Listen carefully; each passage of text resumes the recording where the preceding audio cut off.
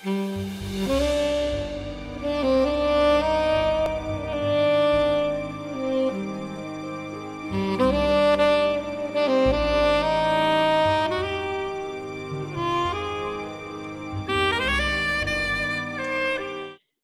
there, dear readers. Welcome back to my channel, Books, Ink, and Paper. I'm Lori, and today's video is a wrap-up of my true crime readathon experience. It's not what I hoped, but I enjoyed it for the most part, and I do feel like I'm going to continue with the books that did not get read, which is all of them. Yeah.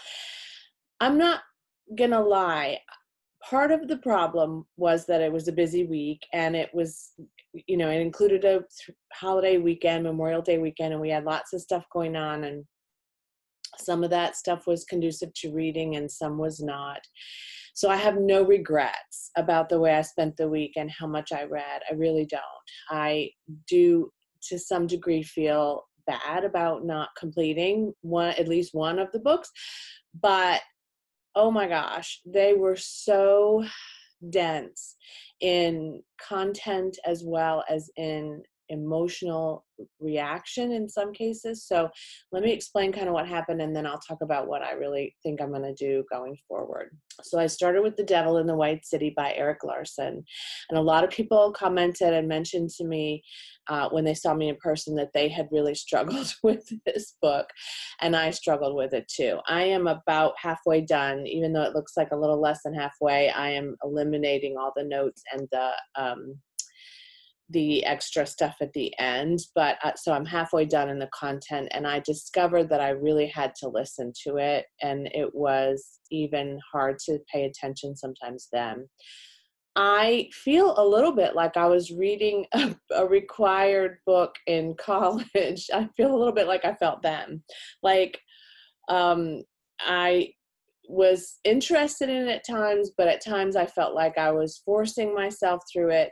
And I wish there was more about the serial killer, H.H. Holmes, and less about the architects and the creation of the exposition and the building and the landscape. And there's so much detail about all of that stuff that I think this will make a great movie. I don't know if I will pick up another Erik Larson. I feel like I will, but I think that trying to get it read in 1 week is impossible. And again, listening, at least for this one, was the way to go. And so I did make it through halfway.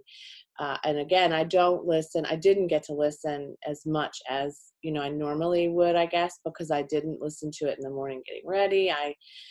I substituted my morning listening time for the marvelous Mrs. Maisel. I'm trying to catch up and finish season 2. And so I've been doing that, and I've been watching some other things. But honestly, if I really wanted to, I would have listened to this, and I was really struggling with the desire. My partner read this and says that the last half is more about H.H. Holmes, Dr. Holmes, and about the criminal activity and what happened to some of the women and how he was caught. And so I will finish it. I just will not finish it by tonight, and the readathon ends tonight at midnight. And the reason I'm filming this now is because there's no way I'm going to finish any of the books that I've started. So because that was tricky to get through, I decided to pick up Columbine at the same time and read this. And I am about a third of the way through this. I'm buddy reading it with my partner, so she's about halfway through, and I am about a third of the way through. This too is really good. It's really detailed, but I'm not having the same problems that I'm having with The Devil in the White City with Columbine. The problem I'm having with Columbine is that it is pretty emotional, and that, we're sharing the read and one book. So I'm, mindful of that, and I'm not in any hurry, and I'm not worried about, there's no readathon police that are going to come and arrest me and take me away today. So I'm really okay with where I am in this, and I do want to pay attention and read it when I'm present and really enjoy it. But there are times, like I was at an arts festival this weekend, sitting at a vendor booth, and I was reading some parts of it and just openly crying. And so obviously I had to stop reading for a while and read when I was in a place where it wasn't quite so obvious that I was emotionally drained by this, and was trying to be perky and sell art and just be present with people that were stopping by the booth. So that was tricky, but I do enjoy it, and I do plan to finish it. It is a library book, and I will be able to finish it easily, I'm pretty sure, before it's due. And then the next book was In the Sanctuary of Outcasts, and I barely touched the surface of that on my Kindle. I did begin, I think I'm into chapter 3 possibly. I couldn't finish. Usually my readathon is I can see myself finishing one in a couple of days, and I start the other one and I finish it, and sometimes I go on and finish more than 2. And this week just didn't.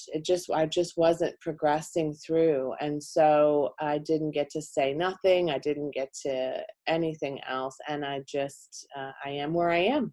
I am who I am. In fact, May has actually been, if I don't read something else by the end of the month, May has been a slower reading month for me. I think we just had, we're going outside more now.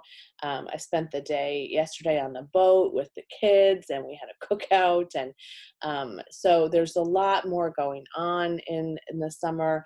But I do think that I'm going to have a great amount of time to read in the summer, so I'm not worried about that. But just this particular month,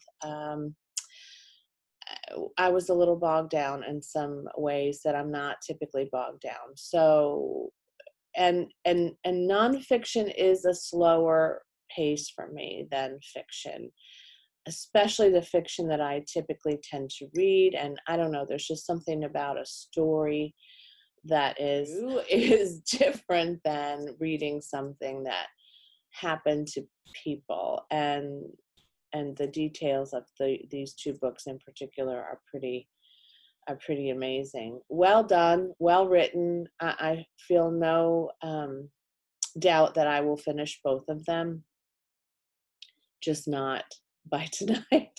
There's no way. So I will press on. I'm going to look at my June TBR. I'm going to be putting up a summer TBR list soon. This week will also, there'll be a lot of videos this week. This week we'll also have a wrap-up video for May. And then a TBR for June that may include a participation in at least one readathon. I have my eye on one. So stay tuned for that. Don't give up.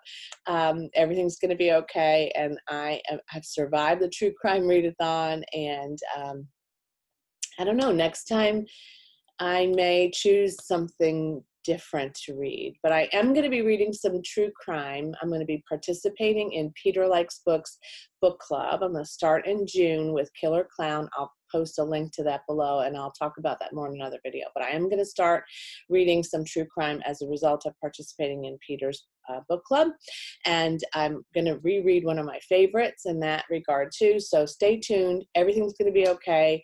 I'll be back to normal soon, but the readathon was a bit of not an epic fail for me, but a small disappointment in my ability to get some of this done. It is what it is. Thanks so much for joining me today. I appreciate all of your support. If you haven't already, please subscribe to this channel. I love to hear about what you are reading and what you like and don't like. So put a comment and below, like it if you like this video, and click the button above to get a notification every time a new video is posted. And as always, happy reading. Bye.